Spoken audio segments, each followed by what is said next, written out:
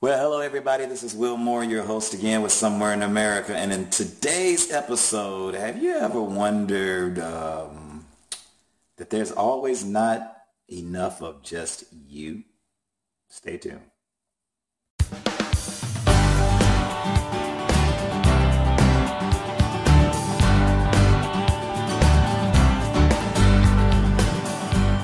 Okay, so what I mean by there's not enough of just you in this episode, I'm actually, today, Somewhere in America, I bring you to my kitchen, all right? So what I decided to do today was a real kind of episode to kind of break up in the monotony of kind of going out and going somewhere. I decided to do a multiplicity, all right? And I've been wanting to do this for like a long time. So what I did is that I set up my camera. I set up my camera here. My Sony A6000. That's right. That's what I'm shooting with, guys. Okay. I always got to put a plug in for that because everybody's always having this. They're talking about this impending war of the mirrorless camera. Well, listen, y'all. I'm gonna tell you right now. I'm not telling anybody to give up their Nikons or Canons. They're great cameras. I would use them still today. But hey, these are the future. So you might want to just, kind of just go and purchase one just to have it, just in case. Okay. But anyway, so what I did is that I took and I set up my camera on a tripod, what I have here. I did all my settings. One of the great things that I love about the Sony the Sony cameras is that I have here, let me go ahead and let me switch this over to another screen so you can go ahead and actually see what I'm talking about. What I'm talking about here is that if I can focus it in, there you go. Sony has an app on that you can download to your phone, which is called the Smart Remote Control app that I can actually use with my cell phone, okay, or my smartphone. And so by utilizing that, I was able to go ahead and set up this whole tripod. It's great because I can even do a self-portrait of myself, which is really cool. And I did before, and I'll probably show this at the end of the pod, maybe if I still have it, at the end of the podcast, or so that you can actually see what I did. And it comes out fantastic. All you do is set everything up on a tripod, make sure that everything is stationary. And what you want to do is that you don't want to touch anything in the area that you're going to be taking an image, okay? So what I did is that I positioned myself in my pantry here. I positioned myself, I act like I was going into the refrigerator, and I stood here acting as if I was on my cell phone or checking some messages. So that made it easier because I was able to go ahead and take the picture utilizing my cell phone, so it was no big deal. And then I took another one standing right here, just looking at myself as if I'm kind of telling myself, you need to hurry up so we can get ready to go, whatever we get ready to do. And I took another one here, but I'm not going to utilize this one that I took right here by my cabinet because I was taking my medication. Got to take that medication. I'm not going to use that one because this image of myself would put me in the way of this image right here, and you really wouldn't see it. So I wanted to make sure that you could see each and every one of myself individually. So what I'm going to do is that I'm going to take all those images into Photoshop, and I'm going to show you exactly how I process this. Let me make sure I get into the light here because I got it pretty dark in my, you know what, it's my kitchen. Let me turn the light on. Turn the light on right here. There you go. I'm going to make sure that I process, show you how to process all these images and how you actually do this. Do a multiplicity. It's really cool. If you got Photoshop, any Photoshop will work.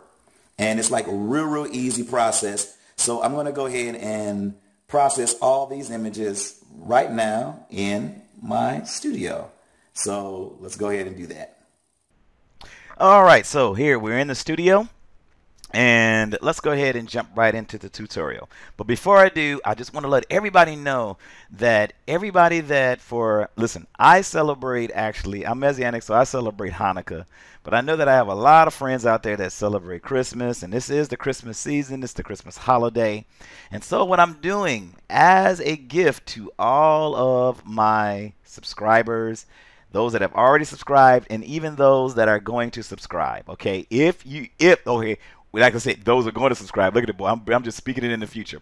But I was going to say, for all of those that have subscribed and all of those that do subscribe before Christmas, before the 25th of December, I will give you all the raw files to this particular tutorial and episode, and where you can go ahead and follow along and maybe do something like this. Even maybe do this around the Christmas holiday when all your family go come and do multiplicity pictures of them and just wow your family and dazzle them, and they'll think you're the greatest and they'll say you're just an awesome photographer. So anyway, so let's get right on into the tutorial. What I want to do, first of all, I've already taken all my images. As you know, I was on a tripod. As far as the settings are concerned, it all depends on whether you're inside or outside. Me, I had my ISO probably up to about 250, 300, maybe 300, 350. I had my f-stop at about f point, maybe 3.5. And, you know, what else? My white balance, I had it more towards the kind of in the middle between the cool and the warm side. So those settings, those you can play around with that. That just generally, that it all depends on what your taste is when you get ready to go ahead and set it up. But the main thing is that you must be on a tripod and it must be stationary. Okay. So let's go ahead and go to File. I'm gonna bring all of my images in that I took, and I'm gonna go to Scripts, and I'm gonna go to Load Files in Stack. So I'm gonna browse here. This window will show up, and I'll go to Desktop, and I got them all in a folder here. So let me go down to Multiplicity of Will, and I'm going to load the JPEGs. Okay, I'm not going to do the first one. I'm going to do, heck, let me see. So let's go ahead, and I'm going to click this one and this one, and let me see, this one I believe, and this one. So let's go ahead and load those in, and I'm going to click OK. And it's going to go ahead and start loading in all of my images. As you can see, that's the first one is coming in, second one's coming in, third one's coming in, and the fourth has come in. So let me see, I got myself standing here, I got myself standing, let me see, I got myself standing there, and I think I'm going to get rid of this one, because remember I told you that this one right here would be in the way of this one right here. Okay, so I'm gonna go ahead and let me see. I'm gonna go ahead and get rid of. Let me see. Okay, I'm gonna go ahead and get rid of this one, so we don't need that. Okay, and I didn't do auto align, but let me go ahead and I'm gonna hold down Shift, and I'm gonna go up to Edit, and I'm gonna do auto align layers. Is auto. Even though I was on a tripod, I like the security of making sure that my layers have been aligned. So I'm going to go ahead and align these, and it's going to do a little thinking. So I'll go ahead and just let it. I'll go ahead and pause while it's going ahead and do its process. All right, so we've already loaded our images, and they're all aligned, and so we are ready to go. Okay, so what I'm going to do now is that I'm going to add a layer mask to each one of these images. Alrighty. Okay, there's a layer mask on all one of those. Alright, so what I'm going to do with the first image, right here is that, now this is going to be real weird what you see me do, but there's a reason for it, and there's a method to my madness. So, and that's the reason why I added all the layer mask. So what I'm going to do, I'm going to make sure that the foreground color is, I'm going to toggle X. X is on your keyboard. That right there will change your foreground color and your background color from black to white, black to white. We know that black, I think black conceals and or reveals one of those. I can't remember. I can't. We'll find out, but it needs to be black, okay? Because what I'm getting ready to do is then I'm gonna hit beaver brush, and I'm gonna make sure I got a good hard brush. I want a good hard brush. Don't want a soft brush. And make sure it's hardness. Make sure my opacity is at 100. My flow is at 100, and I am good to go. So what I want to start doing right now is that I'm going to very, very carefully, because remember, the refrigerator door over here is open, okay? So I got to make sure that I'm very, very careful about erasing over here. So I'm going to erase this guy. Oh, look at that. Wow. And that wheel just goes bye-bye. He goes bye-bye. He goes bye-bye. And I'm not going to erase too much of him because there is a shadow there. And we need that shadow. And I need this. Well, I'll do this because I do need that shadow. And let's go ahead and erase him here. And very, very carefully erase him right about here. Okay. And then I'm going to go up here to the brush again. Now I do want a soft brush because these areas right here where they're little hard lines, I want to go ahead and make these a little softer. There we go. Okay. And we don't want the ghost of wheel still there. Alright, so now he is gone. Alright, now that wheel is gone. He's disappeared. There's no more wheel in the picture. This is also a technique you can use when you're trying to get rid of something in an image. What you do is that you take you'll take an image of just take two images and you can get rid of it. Well, it's another lesson. We'll deal with that at another time, but let's deal with the multiplicity. Okay. So let's go with this mask right here. Now, I've gotten rid of Will, but I don't want to get rid of him totally. So what I need to do is that I'm going to bring him back. But watch this. Watch the magic when I bring him back. I used to work for Disney, guys, so we always have to make the magic. I'm on my keyboard. I'm going to do Control I. Wow, bam. Look who just showed up. Okay. So now we got the wheel over here that has just showed up. All right. So now I'm going to go down to this layer where this wheel is. See, that's the wheel that's there. All right. And I'm going to repeat the same process, making sure that my foreground color is black. So I'm going to go ahead and I'm going to start erasing. Oh, sorry. Wrong answer. Wrong answer. I'm going to edit, undo. And I'll make sure that okay, make sure I'm on here, make sure I'm on that, and I'm going to go ahead and let me see, toggle X, let's toggle black, and I'm going to start this guy's going to disappear. Now if you notice something, that when he disappears, see, the door closes. That's kind of funny. It's always kind of funny. But let's be very careful. Okay.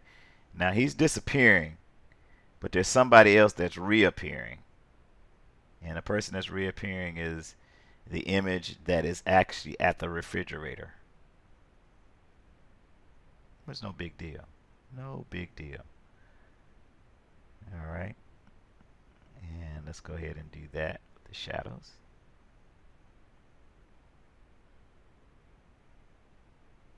Okay. Now, I'm going to repeat the same process. Control I and bam. That wheel is now back. But now I need to jump down to the wheel that is bending down at the refrigerator. And even though you see a part of him there, we're going to go ahead and he needs to disappear as well.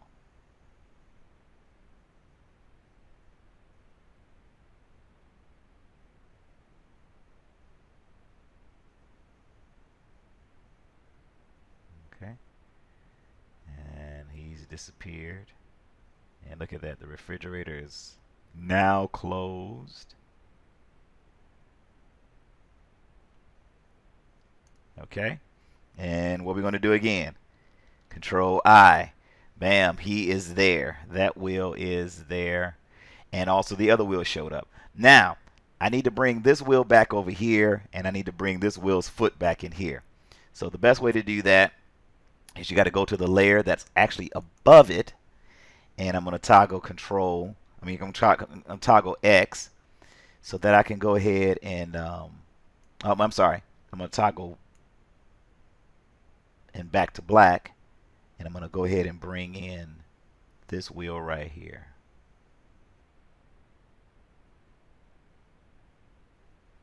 Actually, you know what? Let's do this. Let's do this.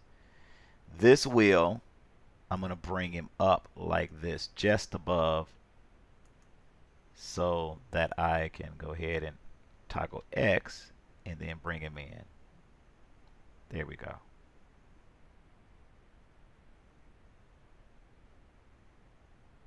All right, that wheel's right there.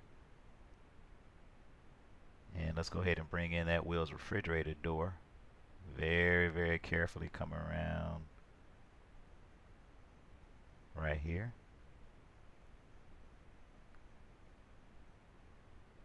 Okay, and I'm gonna have to go on this wheel here, I believe, and let me see, make sure, nope, let's do this and make sure that we bring in all of the door. There we go.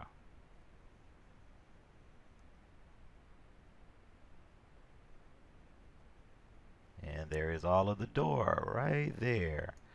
Wow, there's our other wheel. Now let's go to the wheel that's standing up right here. We still on that one, and let's toggle X again. And let me get a harder. Well, let me keep with this soft brush, but just come very, very carefully to the edge. There we go. Okay, and toggle that again.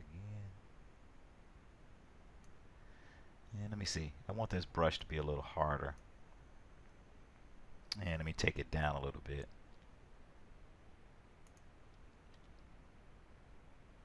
And make sure. There we go.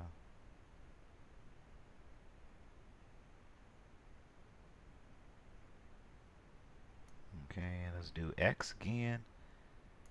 And make sure that wheel's arm is in there. On it looking all crazy.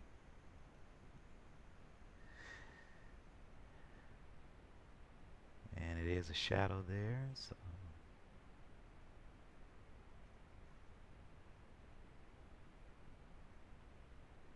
and let's do X here.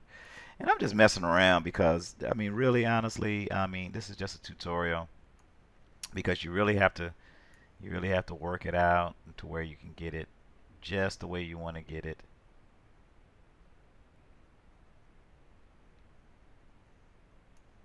And let's bring my arm back in. Okay, well, hey, no biggie, no biggie. Okay, so now let's go over here to where the wheel is over here. And we'll have to go back down to this layer in order to bring this wheel over here. So we'll make sure that it is not white, but black. And let's go ahead and bring him in.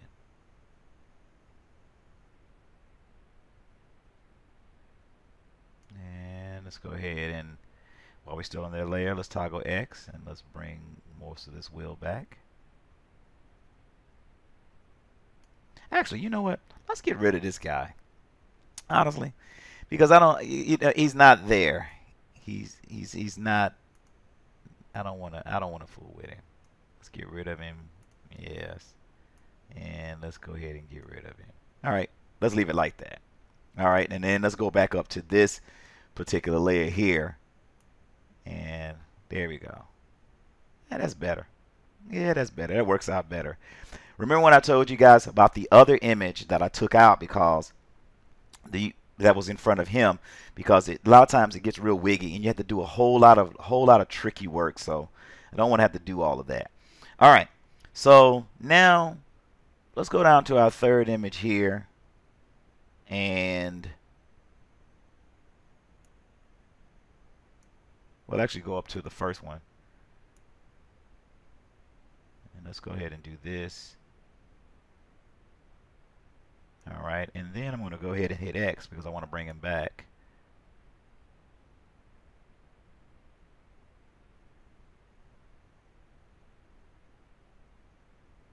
And that's the shadows there. And let me get a softer brush real quick. And there we go. Don't want that to look so stupid. Okay. Wow. Voila. And that is our, okay, well, not yet. Let's go ahead and let's flatten that. There we go. And that is our final image of our multiplicity. These are days when you always say, I wish I had about 5, 3, 4, 5 of me to do this one job. You know how it is when you're on your work, on your job. You just wish that you had about 4 or 5 people that was just like you, and you say, because I know exactly what the way I want it done, and if it was more of me, I could get it done. Well, guess what? You can't necessarily multiply yourself physically, but you can do it in Photoshop. So I hope you all enjoyed that lesson. So back to me, and remember the gift that I'm actually offering you guys, the raw files to do this. You can just, if you subscribe, if you've already subscribed, you can get them. If you haven't subscribed, when you subscribe, you'll get them. So go ahead and get them for free. Happy holidays and Merry Christmas, everybody. Back to me. So everybody, I hope you enjoyed that segment of Somewhere in America. Join me for next week's episode. Actually, you know what? I'm going to be taking off a week, so we probably won't get an episode. You know what? Maybe we will, because New Year's is coming up, and I know that Christmas is coming up this week, and I know that everybody's getting ready and getting excited about the Christmas holiday and getting all the festivities together. So I want to wish everybody a happy holiday. Be blessed, be safe, have a happy new year.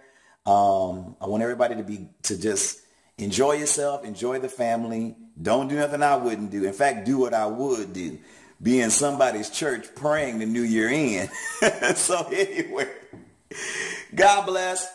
As I always say, and I've said it for the past 12 months, all this year of 2015, if you can't say anything nice, stick a shoe in your mouth, and you know what? Keep it moving. God bless. Enjoy.